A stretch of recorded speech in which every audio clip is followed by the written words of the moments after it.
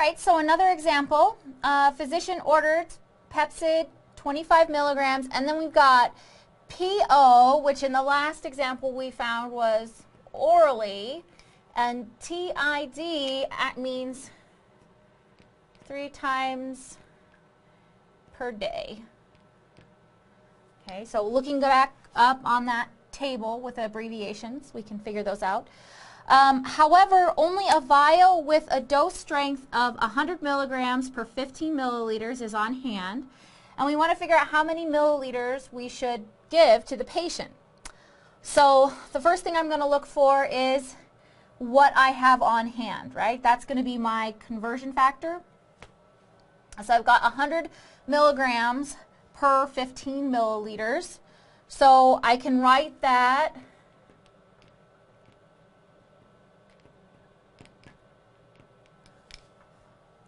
with the milligrams on the top, or equivalently, right, I can write the milliliters on the top and the milligrams on the bottom.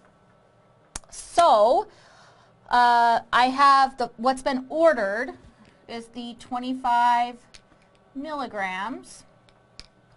So I'm going to multiply by one of these two things. And so what am I trying to figure out? Well, I need to know how many milliliters to give.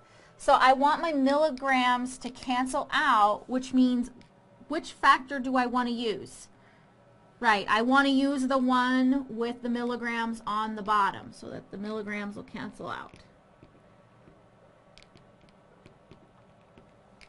All right, and sure enough, these guys cancel out, and so I have 25 times 15 divided by 100, which ends up 3.75, and the milligrams cancel, and all I'm left with is milliliters, and I know I did it right because I've got just the milliliters left, which is what I wanted.